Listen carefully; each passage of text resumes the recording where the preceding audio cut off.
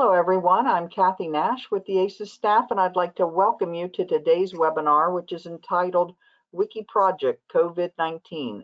This is sponsored by DCMI, and our distinguished presenter today is Tiago Lubiana.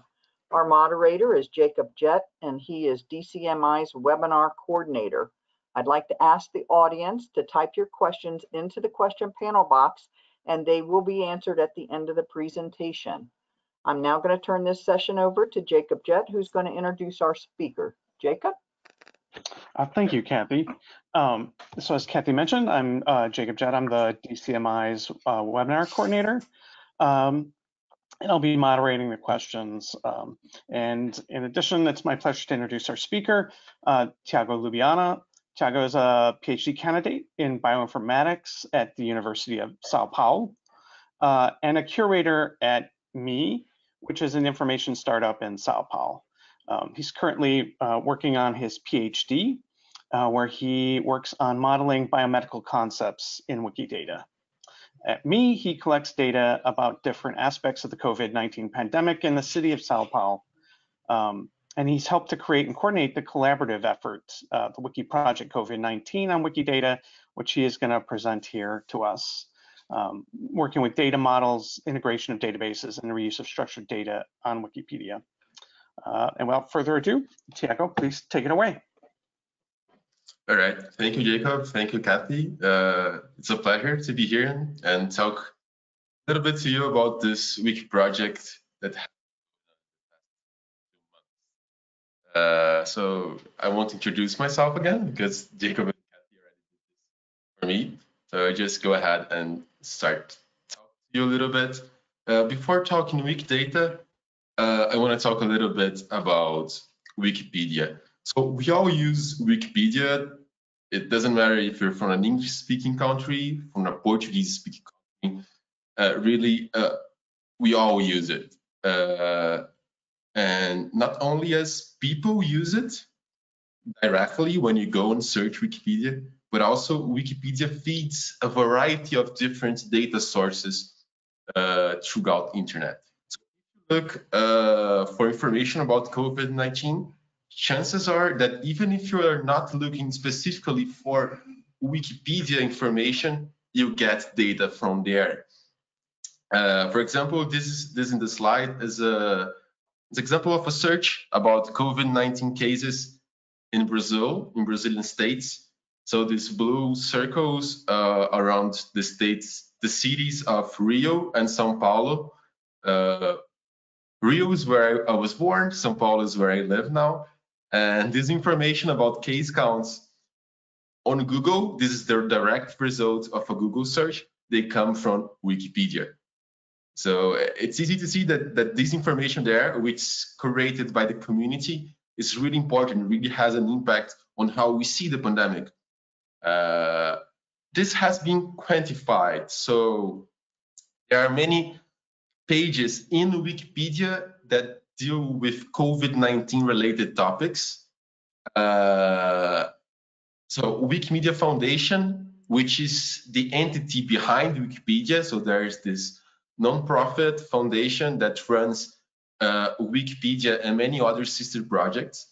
They made this report of how people were accessing this data about COVID-19 on Wikipedia.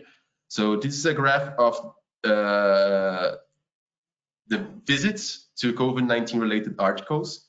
And until they do this report in the beginning of June, there had been more than 300 million page views on COVID-19 related articles.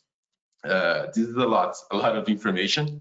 And that little point that I selected in the curve, March 16th of 2020, it was the point where the Wikiproject COVID-19 on Wikidata was created. The one on Wikipedia was created by other people. It's an independent project, which was created independently, but now we have some interrelations, very strong relations. It was created shortly before, but at that point, there were already 8 million access to COVID-19 related pages on Wikipedia. In the next few months, there were more 300 million. So lots of people see this data, right? But what is Wikidata? What is this database, and what it has to do with Wikipedia, right? So in Wikipedia, most of the information is natural language. So we have articles that describe people in their language. Think of encyclopedic things, like things about information. For example, we have an article on Wikipedia about the Earth, and it mentions things such as that the highest point on Earth is at the top of Mount Everest. This information is on the English-speaking Wikipedia. What Wikidata wants to do is to get this and put in an organized format. So you have items which represent concepts. You have an item with an identifier. For example, Earth is Q2. Mount Everest is Q513. So these are their identifiers. And they are linked by a property, which is called highest point. So the highest point on Earth, it's Mount Everest. And once you structure that in a database, then you can feed this kind of information to our knowledge-based systems. And that includes Wikipedia itself. For those that have are more familiarized with this kind of information, the structure where Wikidata stores this information is similar to an RDF triple store. Not exactly, but it's similar. Where you have items which are described by properties. With each different property have a different semantic meaning, and you have values. You have values for these properties, and these values can be either strings or dates or numbers, or they can be other items. And when you link items to other items, then you have a linked net, a web of concepts, which is really useful for, well, many applications. I'm going to talk a little bit about this later. And this kind of information, well, Wikipedia has natural language, but it also has tables, right? When you go to Wikipedia, you see info boxes. In the COVID-19 pandemic, you see a lot of info boxes reporting case counts. If you go to Google right now and ask Google about COVID-19 cases, you can see that the source of information, they take it directly from Wikipedia. But where in Wikipedia do they take this information? So Google takes this information from this page, which is called Template COVID-19 Pandemic Data, which is where a lot of different people update this in a collaborative effort. But at the time when I made the slides, you could see that in Brazil we had 850,000 confirmed cases, and that was the official data on Wikipedia. But if you go to a different Wikipedia page about the COVID-19 pandemic in Brazil, you can see that the amount of cases is different. So even inside the English-speaking Wikipedia, we have this this difference between one number and the other. And it's important to note that the English-speaking Wikipedia is only one out of more than 300 different languages that have their own Wikipedias, and each one of them is created separately. So this is a massive data problem, especially when this data is updated every day. So things get messy. And this is, as I mentioned before, it's a major source. So Wikidata, being a database that can feed information to Wikipedia, could be a nice way of having a centralized format of providing this data in a reliable, referenced manner. This was one of the big motivations for the beginning of the project. So we can move this structured data to Wikidata, enabling this wide and reliable use across Wikipedia. So data on Wikidata is represented by, for example, a property called number of cases in a specific time. And this number of cases, for example, this 181,000 for São Paulo, specifically in that day, you can write some code on Wikipedia in a language called Lua, where you can get this data and feed this to an info box on the Portuguese-speaking wiki. And you could have this data source and have the code in every language and get this information out. So that would be incredibly useful. But to have this, we need to improve. To have this working, we need to improve a lot of things. And by this, I mean not only the case counts, but many other types of different data information that could feed Wikipedia. Wikidata is a relatively new project. It has been going on for, I think it's less than 10 years. I'm not sure in the date exactly of the creation. But we are still figuring out the details and how to best oil this machine to actually provide this open linked data to different projects. So there started the Wikiproject COVID-19 to organize this information, and not only to take things from other sources and put on Wikidata, but really organize it. So figure out ways of modeling this information in a way that we could put in a knowledge graph database and make it available and release it to the world. When I talk about open information, this is very broad. I mean, information about what? And Wikidata is an encyclopedic database. So it's information about everything that can be of interest to other people. So, for example, case, death, and recovery counts. These are probably one of the major topics of modeling. But also, we're in the Wiki project we are dealing a lot with the exploding scholarly literature about the disease, about the virus, about the societal aspects.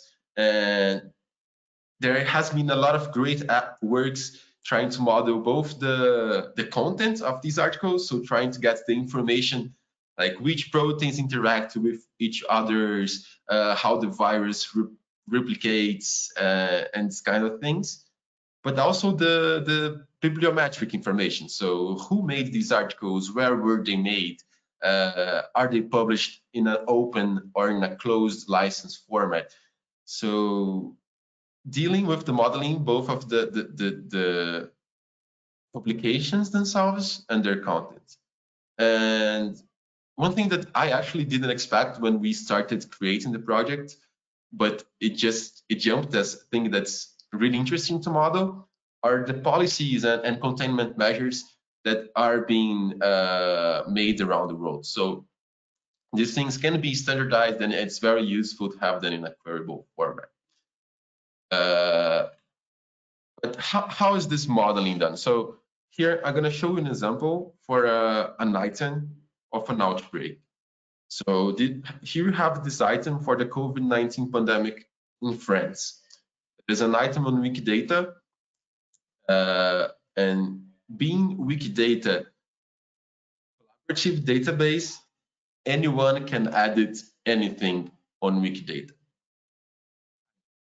But it's pretty much it. So if you go to wikidata.org right now and look for a COVID-19 pandemic in France, you will be able to change information on that page.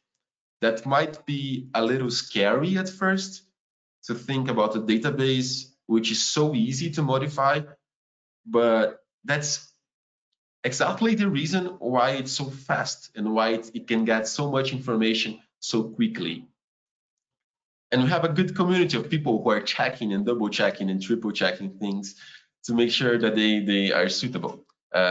So just show this. This was the modeling at the page made by a specific user that thought that this was a good way of modeling this with properties, like number of cases which were already on Wikidata. So these properties haven't been created for the Wikiproject COVID-19. They were used to model different concepts on Wikidata in the past, other pandemics, other epidemics, other reports about diseases, and they were reused to Wikidata COVID-19 information. So at this point, we had this number of case property with value of 4, so item property value 4, and then we have qualifiers, which link this statement to other values. So you have a point in time qualifier saying that this statement was valid on 29 January 2020, that the determination method of this statement was laboratory diagnosis of viral infections, that this statement was valid in France. And then we have a ranking here that the user thought it was a good idea to put a ranking. Probably this was the 6th statement of the sort in a series of statements. And there we have a reference. It was stated in a World Health Organization report number 9. So this is the structure of a statement with qualifiers and references. This is not any defined standard, it was just a user-made standard. But then we have a different item here now for Sweden, which is also representing an instance of the COVID-19 pandemic, but now in a different country. And a different user made this affirmation, and he used a slightly different modeling. So we use a number of cases as before, but in the qualifiers, he didn't have this ranking qualifier. Instead, he had one called refined date, which probably the date where this information was, the exact time where this information was released. And there's the determination method also, but this is kind of a user determined standard.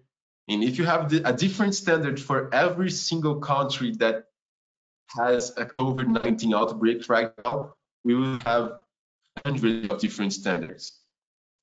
And that's suboptimal. That makes it harder to make queries and get this information out in a way that we can reliably trust that they are in the same way. So a big part of our efforts in the past 3 months was to try and get things like this organized in a fast way, and this is challenging.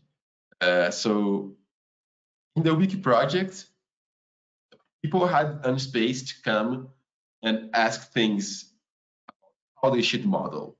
So they are all volunteers, they are trying to help. We are trying to help, we are volunteers. And there we can put our questions and get the community to discuss them.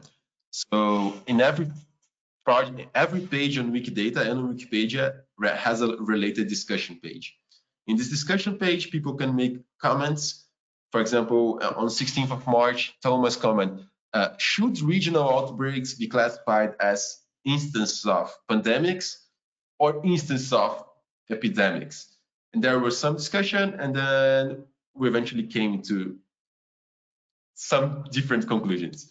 And there were a lot of different questions of the sort, and this has been going on in real time. It's really exciting to see that this model is being created and composed in a way that is decentralized and kind of organic. It kind of goes and ends up itself. So we had a lot of discussions, good discussions, and we still are having those. These are mainly in these talk pages that I just mentioned, where people expose their points. There's no kind of voting system, so we try to reach a consensus, but this doesn't mean that we get a majority. It's not that's not the community kind of goes towards something, and it's kind of like no modeling is guilty until it's charged.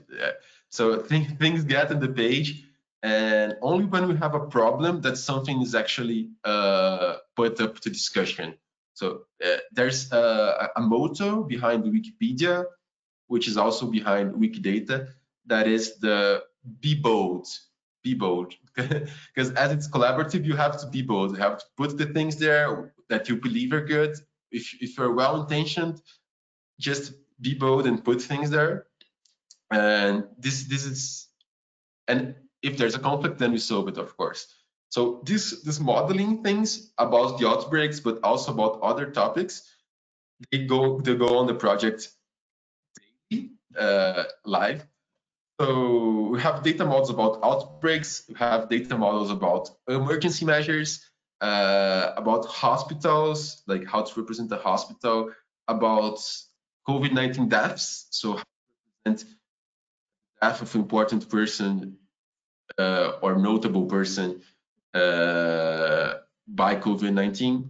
we represent aspects about the viral biology. So virus strains, they have their taxonomy, their place in the world of viruses, and we have virus genes and proteins, and these also have to be modeled. So really a whole range of different modeling approaches going on. And once we have kind of an idea of what we want to do in this, we have guide pages where we translate these discussions into a more strict format, a more organized format. We have those tables. For example, this is a table for an outbreak where you have the properties that should be used with this type of item, the property IDs. I've blurred the descriptions because that's not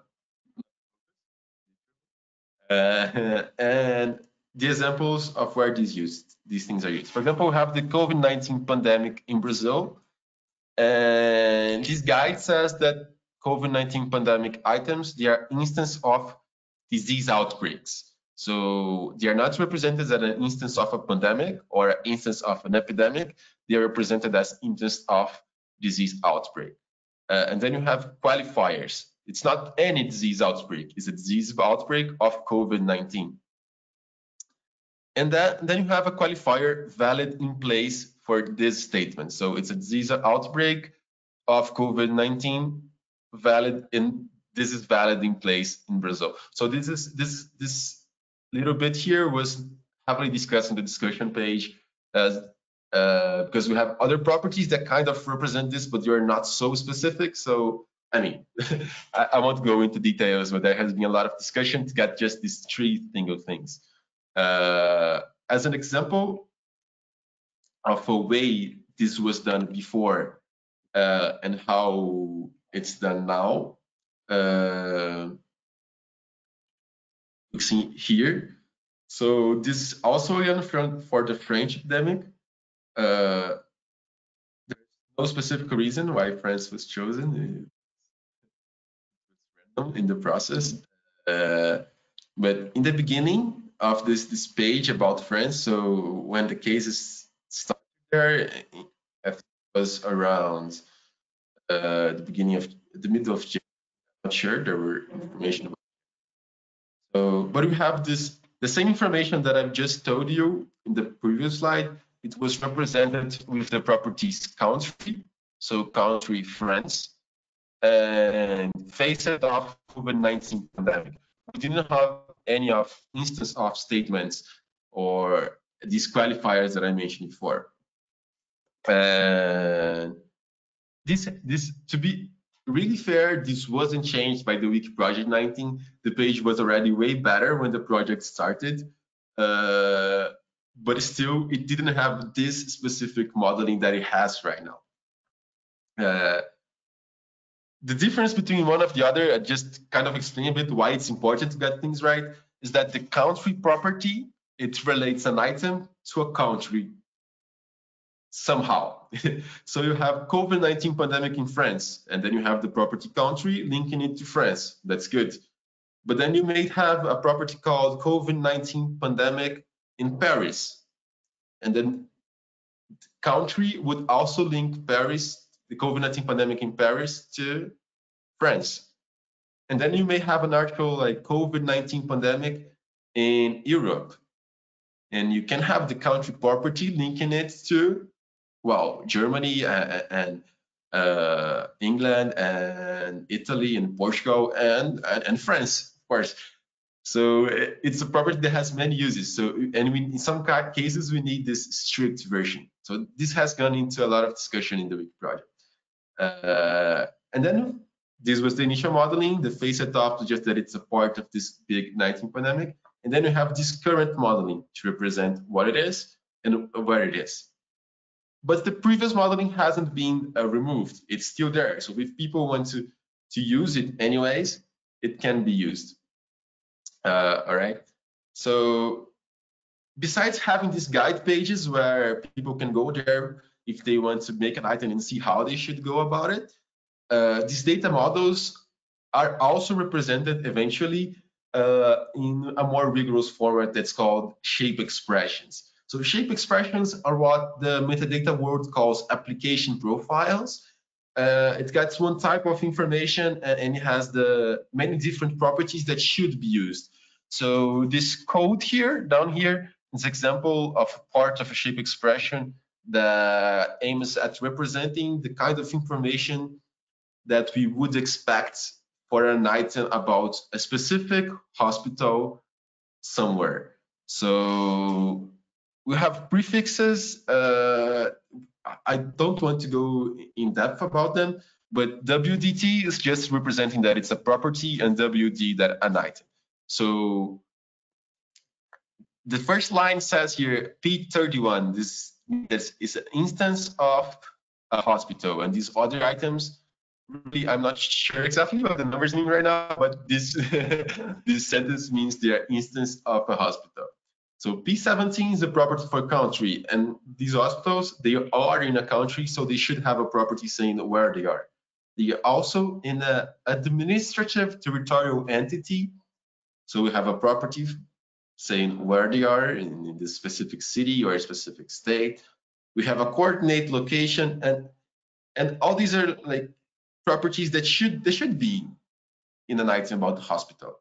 If they are not, then the item is not complete. So this kind of rigorous description of the consensus about data modeling in shape expressions, it can be used for validating items, for checking which items are missing instances, and somehow working on more automated ways of improving content on Wikidata.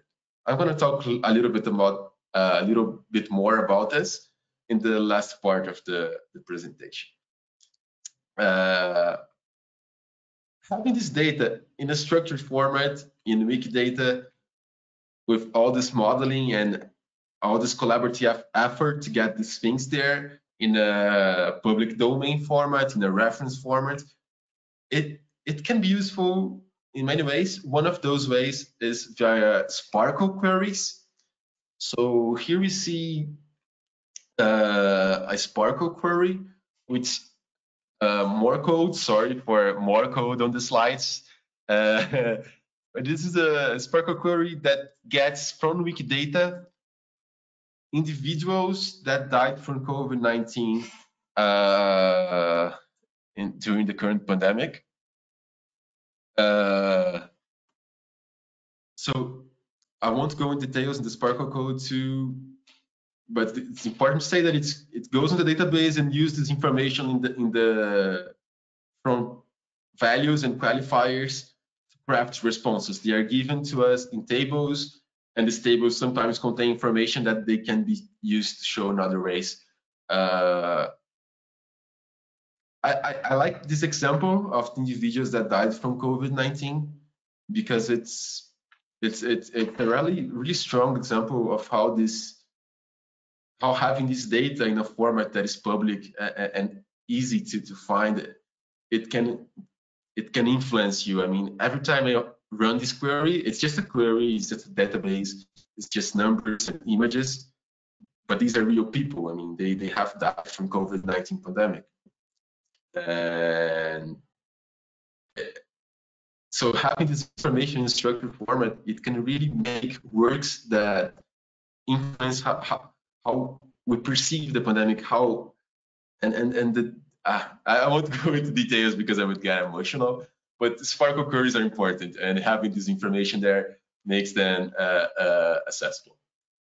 One example of a very good work that has been done with SPARQL queries that I want to highlight is this work by Egon Wilgenhagen. I'm sorry if I pronounced it. It's a book of queries. So he with Adam and Daniel and other contributors in many ways, they have assembled a set of different SPARQL queries about different aspects of the pandemic. So things that were curated in the Wikiproject COVID-19 and outside of it. And then you could access this book, for example, and check all SARS-like viruses on Wikidata. So all coronaviruses on Wikidata and their information. Search for the symptoms of COVID-19 with the references. The ongoing clinical trials with semantic information query and put on the database about the pandemic itself. So you can make queries about anything. This data is there, it's available, and you can use. And that's really important. So that's a really good way which the Wiki project has been improving our access to information during this pandemic. So now I'm going to go a little bit about the next steps, also to not take too long. So these are my personal views on which are the next steps of the Wikiproject COVID-19. There are many different views on where these things are. It's a volunteer, decentralized project, and things that haven't been going on, as I mentioned, the data modeling, the SPARQL queries, they will still go on for years and years, improving and tweaking and getting this model always better. But these are some points that I like to highlight. So one of the next points is to use these data models to parse and integrate other databases to Wikidata. In this slide, I highlighted 3 different bots that are being actively developed to help put information about the COVID-19 pandemic on Wikidata. One is the Open Citations bot, which is being run by user Sisk. Husmedin is his name, his actually real name. He's from Tunisia, and this bot is aimed at getting citation information about other open sources and putting it on Wikidata. There is this COVID Data Hub bot, which it's a way that we're trying to get information about case counts in an automated way, so get information about trustable databases and feed them directly to Wikidata. I've been doing this with João Vitor, which is from Natal, which is a different city here in Brazil. And this Cellosaurus bot, which is a bot for cell lines, which I've been working on that with people from the Cellosaurus database, which is from Switzerland, which was a bot that already existed for cell lines, but it has been resurrected to get information about cell lines. So I think this whole automation things or integration of strong databases is it's already going on, but it's something that it's a good prospect for the future of the Wiki project.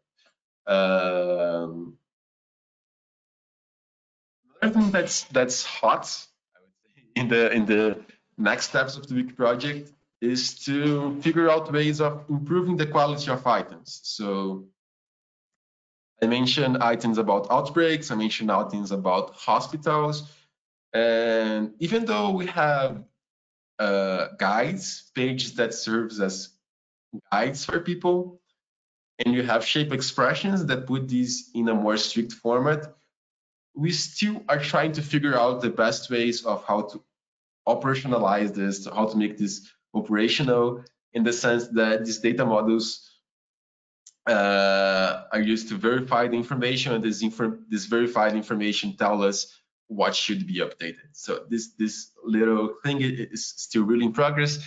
In the slide here, I show you a screenshot of a tool called ProWD, which might read like proud. I think it's proud how it's read.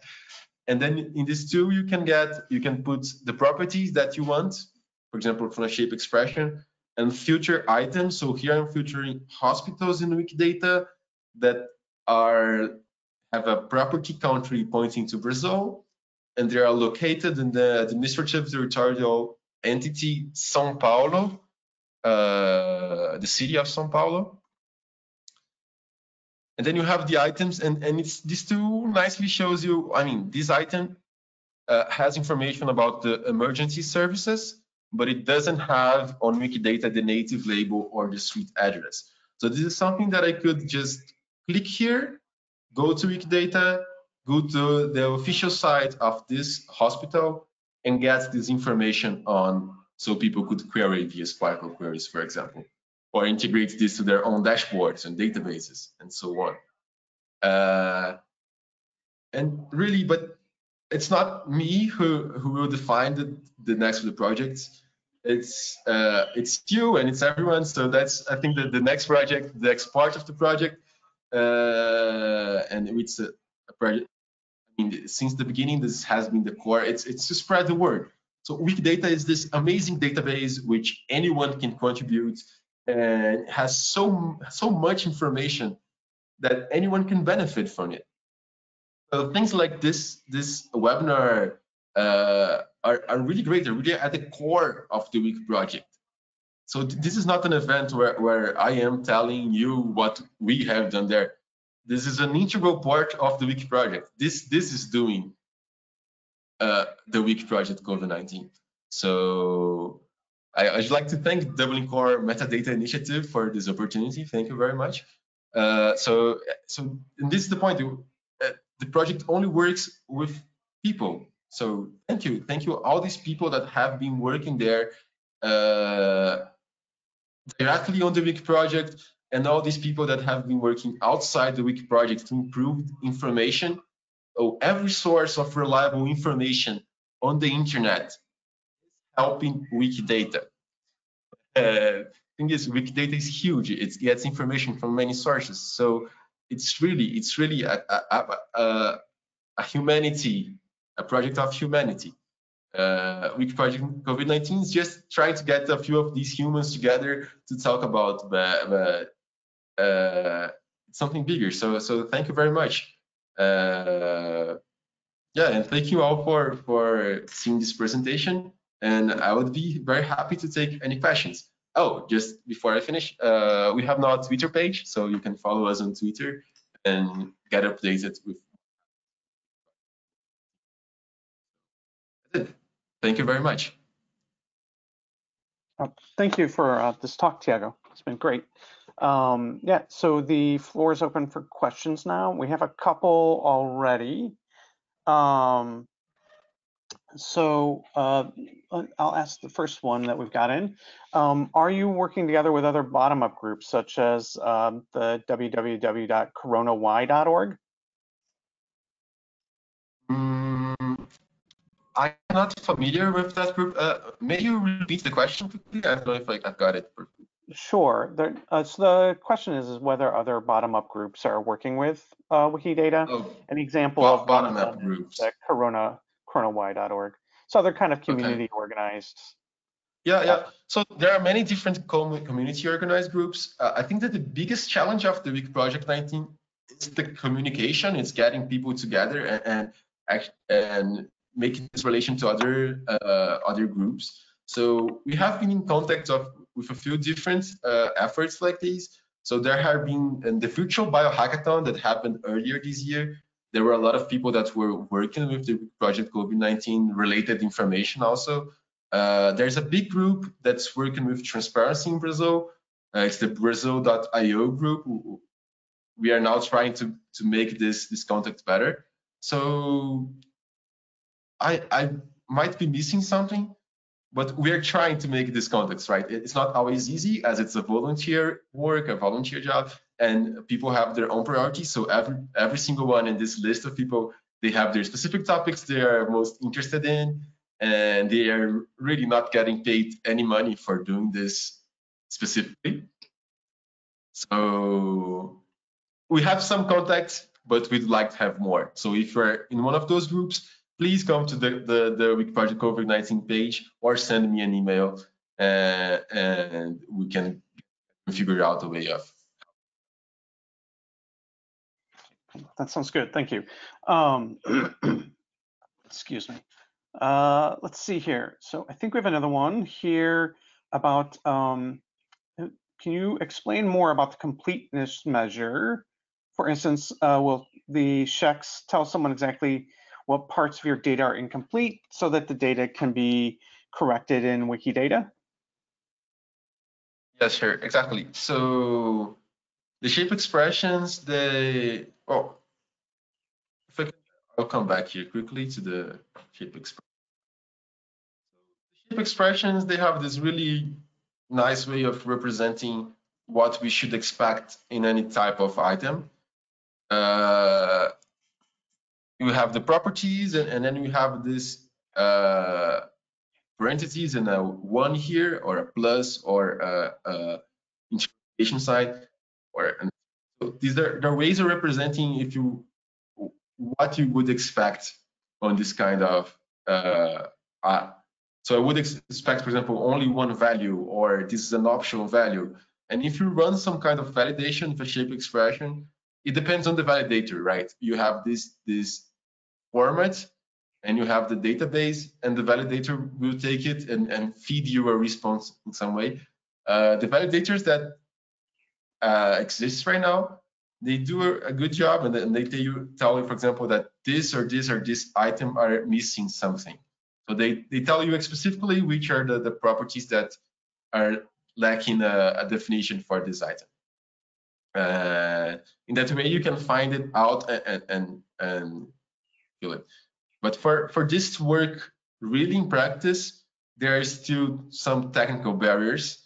So the structure exists, but it's not super user friendly. It's not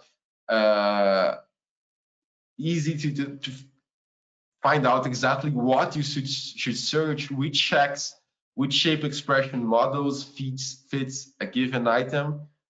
And also, as I mentioned before, as this is all volunteered, and shape expressions, they are, well, there's a little bit of a barrier to understand the language and to write code in ShEx.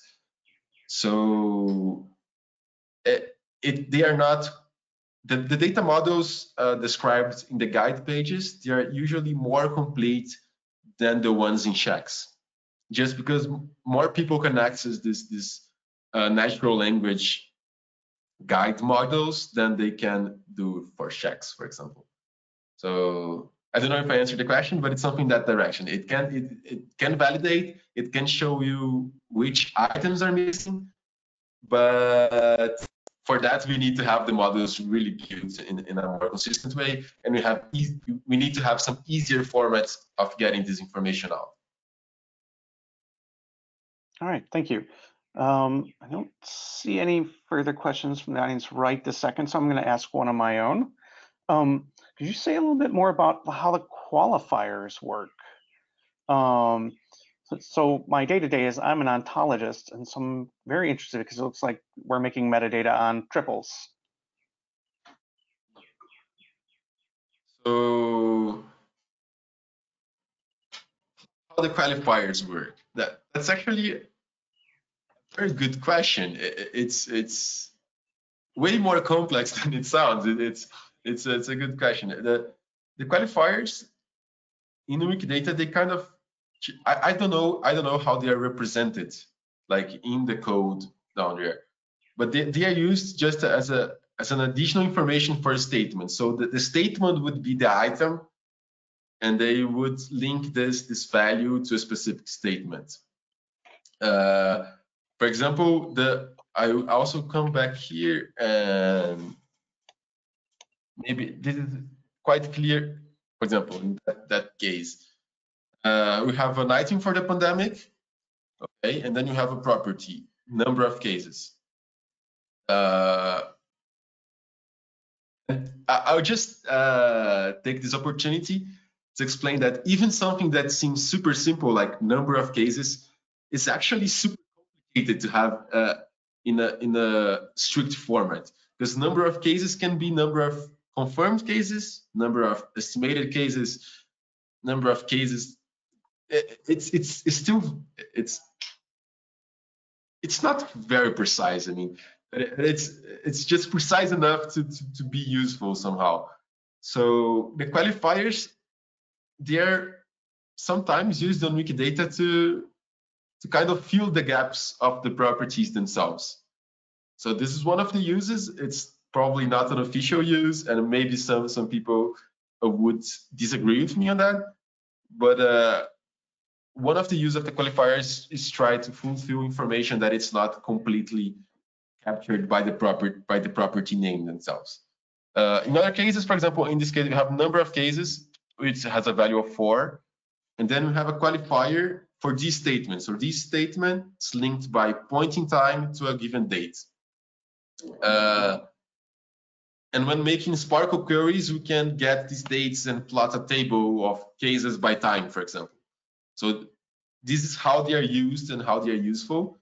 They link statements to values, and that's pretty much it. So when properties are being made on Wikidata.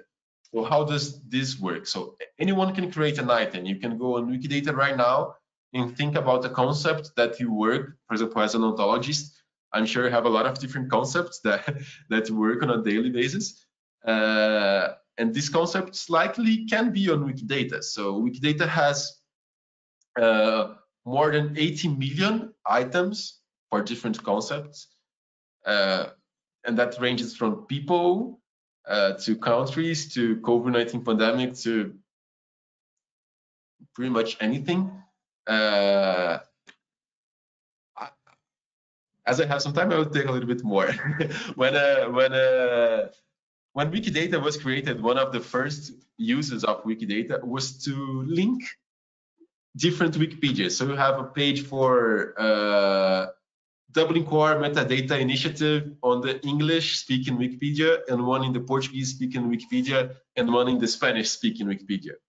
Originally, they were all linked to each other. So this page refers, it's the same in these different languages. So you have like this links to this, and then Wikidata came as a centralized way of linking all these pages.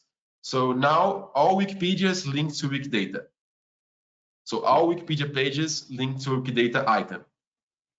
And from this Wikidata item, you can get to all languages. Why I'm saying that? I'm saying that because every Wikipedia item, Wikipedia page has a Wikidata item. I mean, this is only really true if the Wikipedia pages has more than one language. It's present in more than one language. But that's pretty much the scale of it. It's really good. So we have many different concepts. The qualifiers and anyone can put this. Yeah, sorry. The properties, they're not so easy to create because they have to be precise. Even if they are not super precise, they have to have a certain degree of precision. These properties, they are proposed by the community. There is a forum where people can propose these properties and they are discussed. And if they pass a certain threshold of quality, they are approved. And sometimes properties are proposed as qualifiers. So some properties, they are made to be qualifiers. The expected format of their object they refers to, the subject they refers to, is a statement. In other cases, you have, so ranking, for example, ranking is usually a qualifier. It's to rank this value in a set of values that fuse a determinate thing. Other things, they are not always qualifiers. So you have some properties that can be used as qualifiers, and so that depends on. So valid in place, for example, it's usually used as qualifier, but I think it could be used, for example, if you have an item about a law, maybe it could be used as a property itself. I see. Thank you. That's excellent. Actually kind of leads into the next question. So you're talking a bit about how the qualifiers, among other things, link Wikipedia pages in different languages to one another. Does everyone see the data on Wikidata in their own language, and do the ShEx models work across the languages? That's a really good question. So data in Wikidata, it's inherently multilingual. So you have the IDs for each page. If you go on Wikidata and look for this ID, and you change the language of your browser, it will change the language of the page. So the labels and the words, they are really just, they are represented in English because the presentation was in English, but I usually use them in Portuguese. I think the standard, the default is if it's not on your language, then it uses English. But everyone can go to every item and put their own language. So I have this thing that I edit Wikidata every day. I do at least one edit every day. And some days I'm really busy, so I just go and click in a random item, and usually there's no description in the Brazilian Portuguese. So I just put the description in Brazilian Portuguese, and then I have made my contribution. So, and if the ShEx model works, so the ShEx models, they are based only on the on the in the IDs, they don't take the language into consideration. So everything that we see in this code, extra, but it's or decimal. But I mean, whatever. Most things that we see in this code, they are written in English. They are just comments.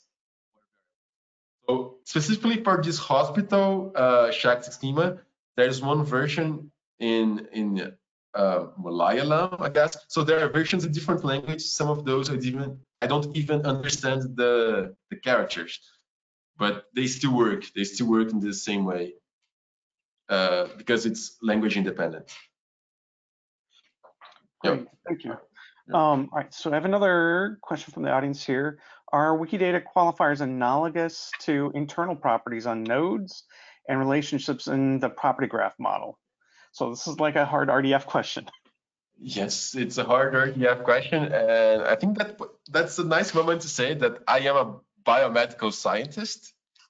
So I've spent most of the years of my life pipetting and working with bacteria and zebrafish and models of disease.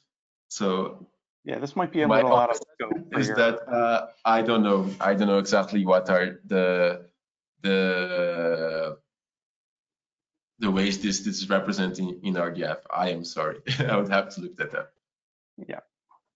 Okay, let's see here. Another audience question. Does the Wikiproject COVID-19 have ways to make sure that people are not trying to modify or vandalize the data about COVID-19 with bad data? So kind of how do you guys control the quality? Manually. That's my answer. So I'm sorry, your voice dropped out there for a minute. I missed it. Okay. Manually. We don't have automated. I mean, Wikidata has ways of trying to detect vandalism. So if many things are deleted, if it's a very evident vandalism, then it's detected. Wikipedia has way more advanced ways of detecting these kind of things. But it's mostly manual. If we see something that's incorrect, then we make it right. So that doesn't mean that the data is unreliable. The data is reliable to a certain extent.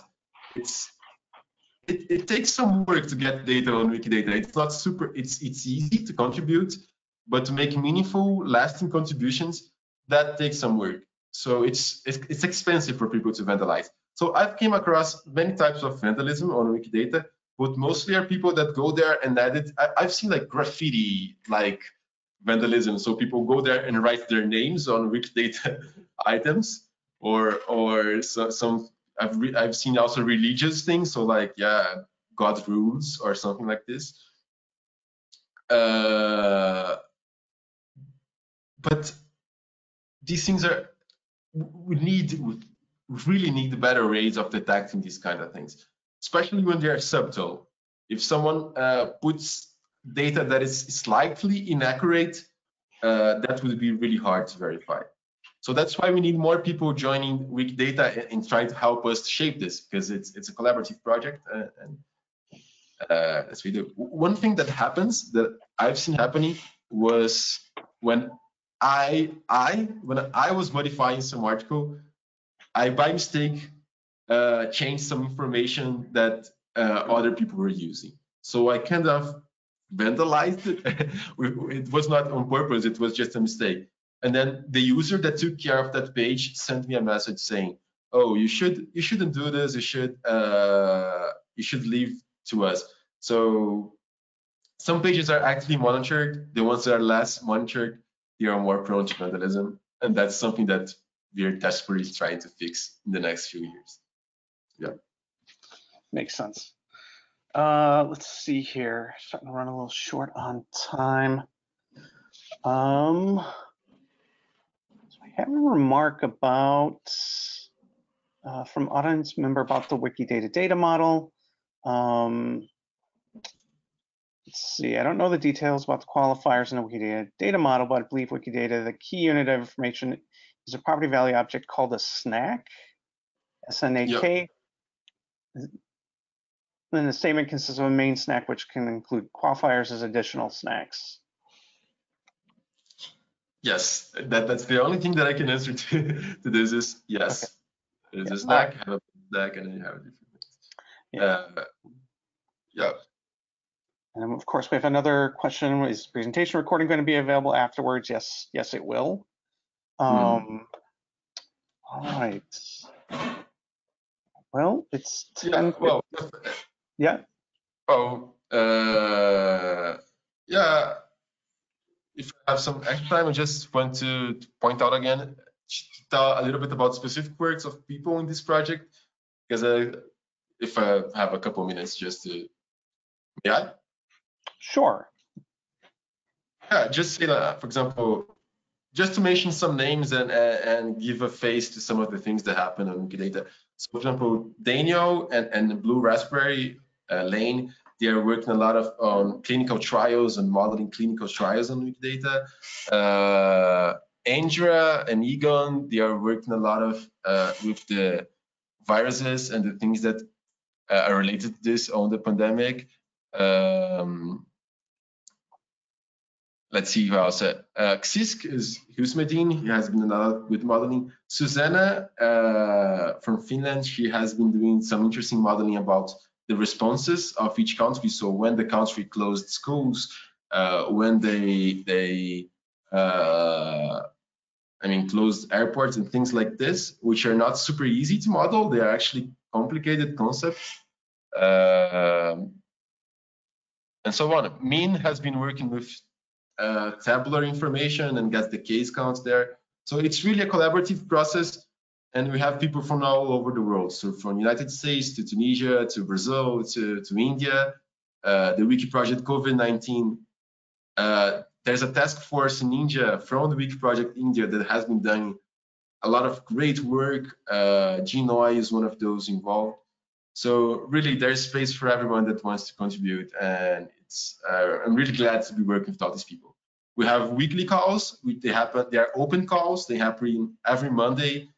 They happen once every 2 weeks, Mondays, at the same time as this webinar. So if you want to join one of our open calls, feel free to. We'll have one next Monday. So, All right. Thank you. I think we're just gonna wrap up the webinar now.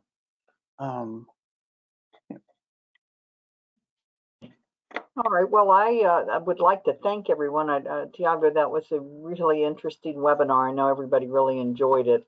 And I also want to thank Jacob for moderating this session. I'd like to remind all of you who are listening today that one of your many ACES member benefits is complimentary access to all webinars. A recording of today's webinar and a copy of the slides will be posted to the ACES website within a couple of days, and they'll be available to all paid registrants and all ACES members.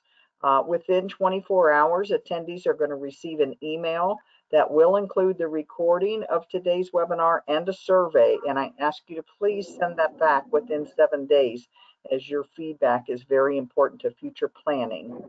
Again, I'm Kathy Nash with the ACES staff, and I thank you for attending today's webinar. This concludes the session. Thank you. Thank you, Kathy. Thank you, Jacob. Yep, thank you.